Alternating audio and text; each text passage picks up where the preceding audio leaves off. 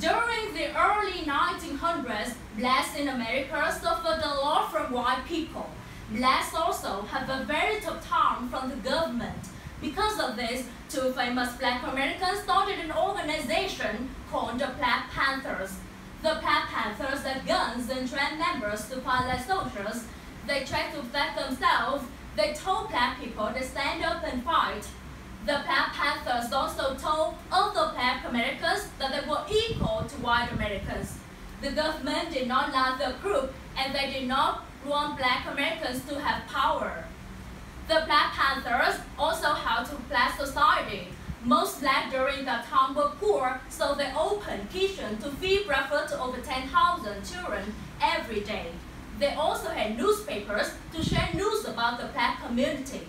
The government did not many things to try and stop the group. For instance, they tried to make the group confused by giving wrong information to other people. The government also had many famous black